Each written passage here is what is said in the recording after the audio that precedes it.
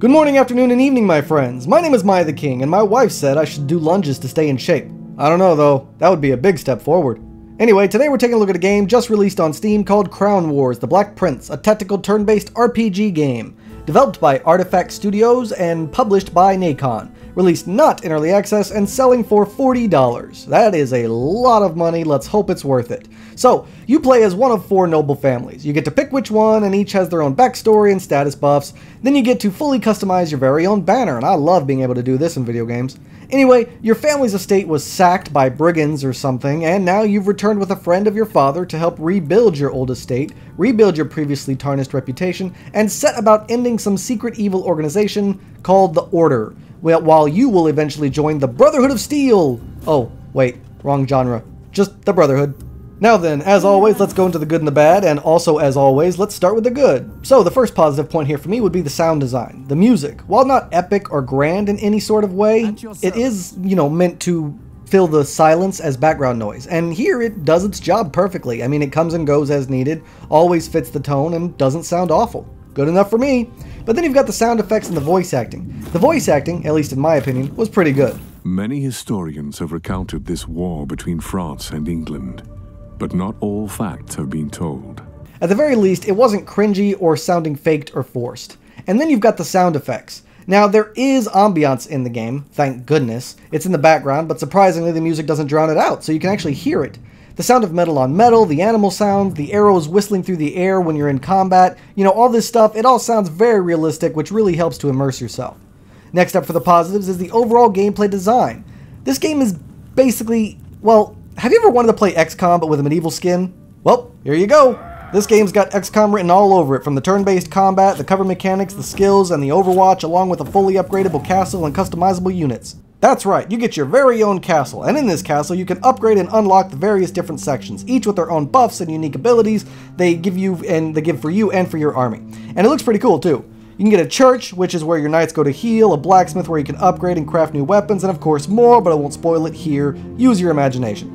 And then you've got the unit customization. Just like in XCOM, you can name your little units, or in this game, they're called companions. You can change what weapons they use, what armor they use, what decorations they have, how they look, and you can even name them. Again, I love it when games like this let me do this.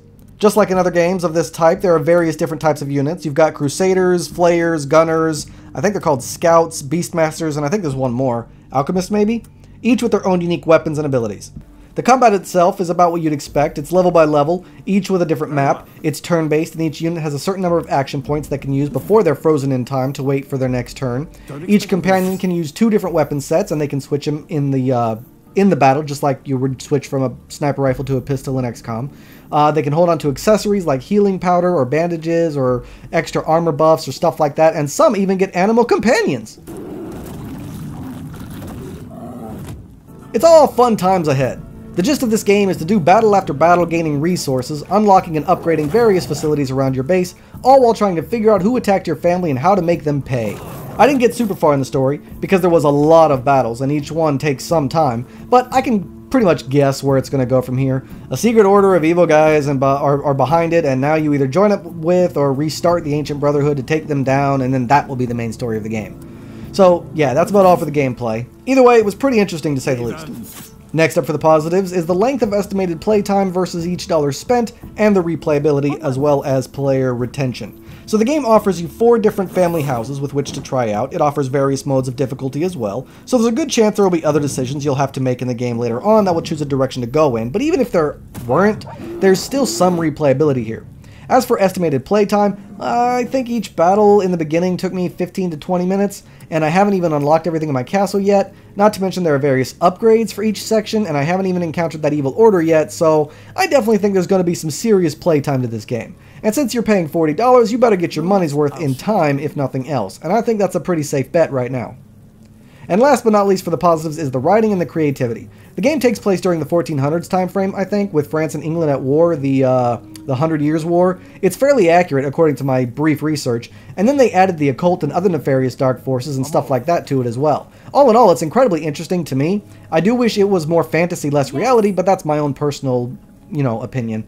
I want a game like this but with magic and dragons and demons and stuff. Anyway, the point is, or Star Wars. That would be cool. Anyway, it's very interesting. They keep the bleak, dark kind of mood that would have been relevant around that time frame, and with all that already powerful history, they added even more to give the player something special to connect to, and give the player more motivation and dedication to immerse themselves. Although, I don't really know which side I'm on. Am I on England's side, or am I on France's side? Neither. I don't know yet.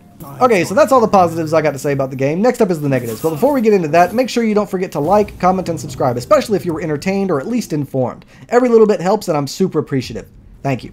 So, the first negative for me personally was the graphics. Now, it's not the worst looking game ever, but I've got the graphics on the highest setting, and it still ended up looking like this. Look at the character models. I mean, they look pretty bad. I mean, Manor Lords had better looking character models, and that was a city builder sim developed by one guy. I expected better here. Overall, there's a lack of attention to detail and a lack of color, but for the most part, the rest of it is passable, just not as good as I wanted, so just kind of a minor negative point.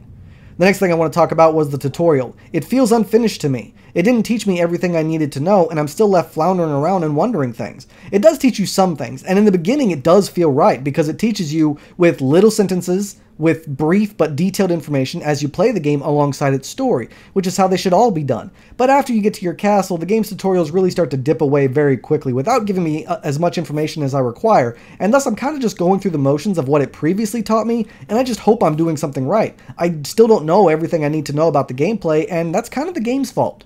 Next up for the negatives was the user interface. Now, it looks decent most of the time, but it doesn't really have pop-up tooltips everywhere you'd want them to be. I mean, it does in battle, though.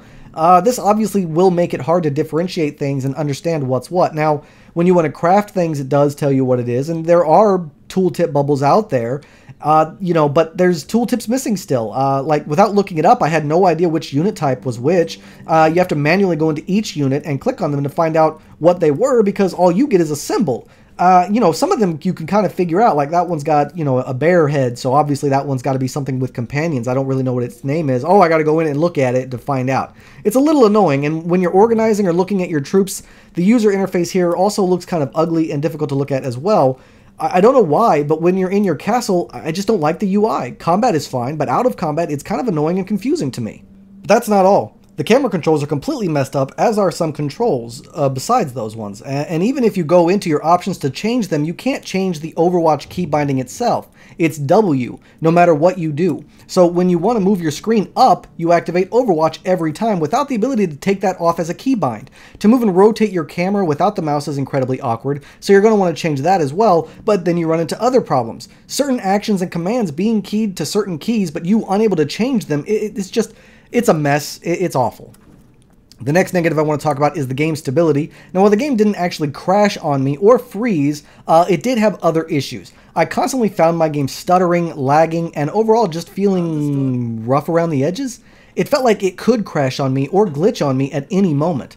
In other words, it didn't feel stable to me. I've got a pretty damn good PC set up, so there's no reason on my end for it to be acting this way. And the frames kept randomly dropping as well. I know it just released, but that's no excuse in my opinion. Your game should always be at least stable before you release it. As I said, it wasn't game-breaking, but it was just kind of hard to play. And last but not least, in my personal opinion, the game just felt lacking. I mean, when you play XCOM, for instance, you get cool cutscenes, character introductions with their own cutscenes, you can move around and zoom in on different rooms and see people and watch as your base gets upgraded and changes and stuff. You can even see people walking around and doing stuff at your base. You have more interesting cutscenes of your units getting into like their ship or landing in the mission and getting off the ship. You got air battles against alien ships and a whole other plethora of other cool shit. All of that is missing here.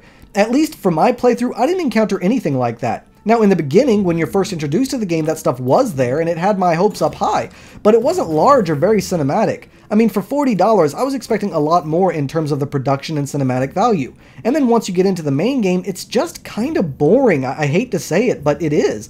I mean, you go to a mission, you fight, you come home, and you don't even get to see the building that was fixed get fixed. It's just fixed now. And then you go to a mission, and you fight, and you come home, and then guess what? Same thing, rinse and repeat, as you watch an uninspired castle go from mostly ruins to a full castle.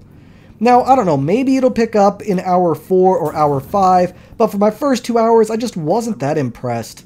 Alright, so that's all I got to say about the negatives. Now on to my final thoughts and my recommendation.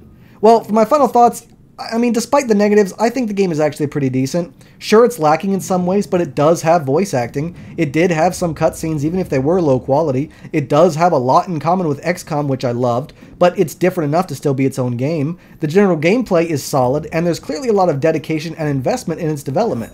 So, do I think it's a bad game? No, not even close. I think it's a pretty decent game, maybe slightly above average, I think. But when you think of how XCOM Enemy Unknown and all of its amazingness came out in 2012, over 10 years ago, and then we still get games like this where they still don't have the quality or the impact of a game like that over a decade ago, and it does feel a little depressing and underwhelming. Would I recommend it? Well, I mean, if you're a fan of games like this, then sure, maybe. However, I don't think this game is worth $40. It just seems a bit too high considering how much is lacking in its impact and its overall production value. I feel like you wouldn't be getting your money's worth. But it's not a bad game, I just don't think it's worth $40. So take that as you will. If you've got the money to spare and you love games like this, then sure, go ahead and buy it. It's harmless enough and put together well enough to bring you some joy. But if you don't have the money, if you can't afford to spend that much, you're not going to miss much by passing on this one. And so, you know, wait till it goes on sale. And by then, they might have even squashed the whole stability problem and maybe even added in some new content. Alright, everybody? Alright, so that's all the time I got for this video. Thanks so much for watching, with a special thanks to those of you who stuck around till the end. If you have any questions or concerns, please let me know in the comments down below. Don't forget to like and subscribe, and I can't wait to see you all again on my next adventure. So until then, I bid you all farewell.